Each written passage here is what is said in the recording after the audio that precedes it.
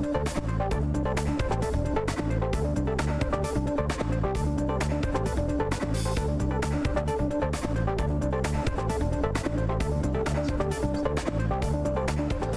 to this special edition of Morning Market Call. Today I have with me Professor David Cottrell. David, welcome for being with us. Thanks, Bryce. Pleased to be here.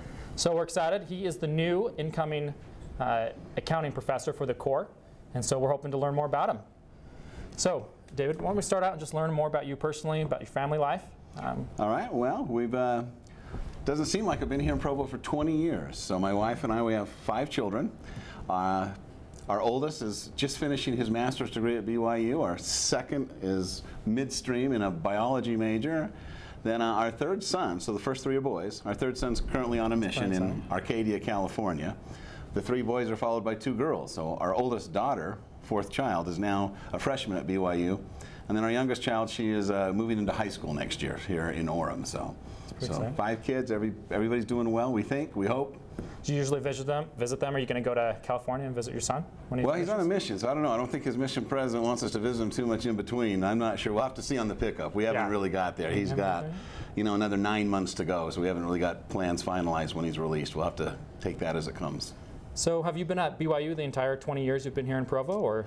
Right, that's the reason we came back, was 20 years ago. It goes fast. It doesn't seem like it could be 20 years, but I've been teaching here for 20 years. It's been great, loved every minute of it, but that's what brought us back to Provo. Great. What were you doing before? Well, right immediately before Provo, I was at Ohio State, or if you're a Buckeye, you could say the Ohio State University. So I was there for 5 years working on a PhD. I taught there the whole time, so I taught 5 years at Ohio State, and prior to that, we were in San Francisco. I was working for an accounting firm, Ernst & Young, and up and down the West Coast for them. So how long were you at Ernst & Young? I was there about 3 years.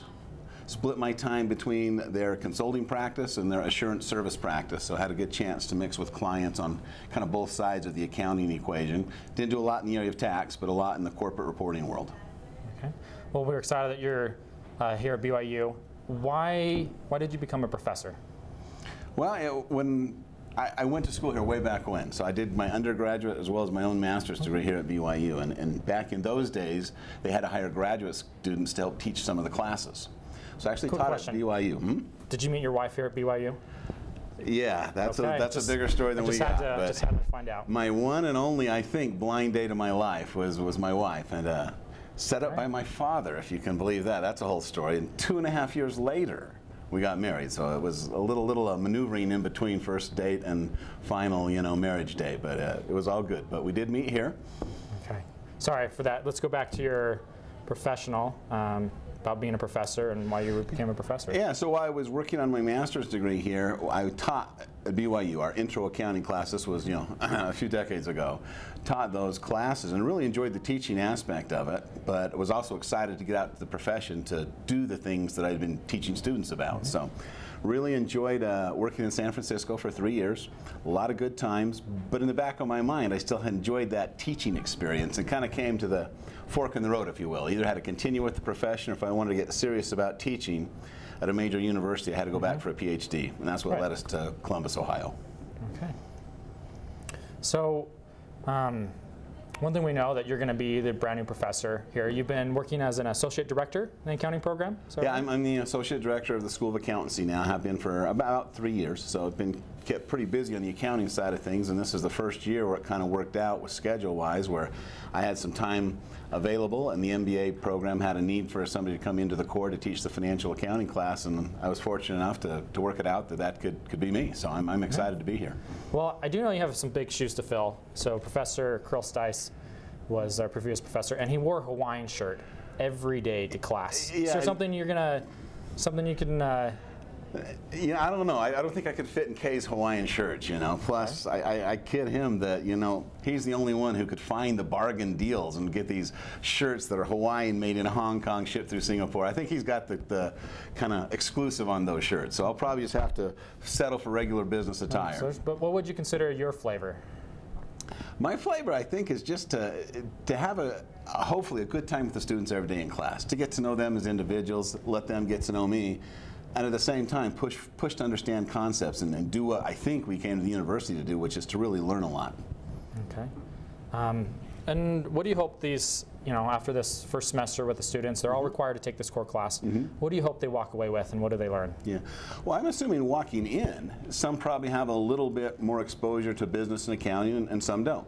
My understanding is some of the MBA students have already had a pretty good career in finance, but some are coming from a different background, and this core is a chance to get everybody kind of in a common ground business-wise.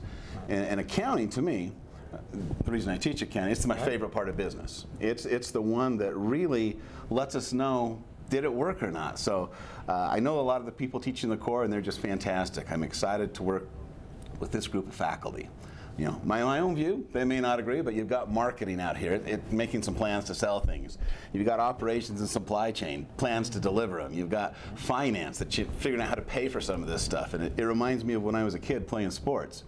Would go down in the dirt and would draw out a play, or later on when you're in high school, the coach has got the little chalkboard and you're drawing up these plays. And it looks really fun to draw them up, but at the end of the day, did it work? Can you go out there and implement this and have success or not? And to me, that's what accounting does, is it lets us kind of get a measurement of how the sum total of all the parts really came together for the business, and to see, did it work or not? So I really enjoy the chance to look at the company, see some of the different things they did, the different programs they had, the different buttons they pushed, the different levers they pulled, whatever they've done. Did it work? How are the results when they have to report them in a way that's consistent with what the SEC and the financial world expects them to report? How did it do? And to me, that's the fun and joy of accounting, is to figure that out. Great. We're excited to have Professor David Cottrell here as our new accounting professor. Big question accounting, does 2 + 2 = 4? So please, thank you for watching this special edition, and stay tuned for more. MMC is brought to you by the Marriott School of Management in association with the Brigham Young University Department of Communications. MMC is made possible by a generous donation from Larry Tasjan and Gary Williams, and is produced by Rhett Weller, Todd Castagna, Mason Chen, Joel Tovey, and Sabrina Beck, with line producing by Kika Latu. For more information, find us on our Facebook and Twitter, or at morningmarketcall.org.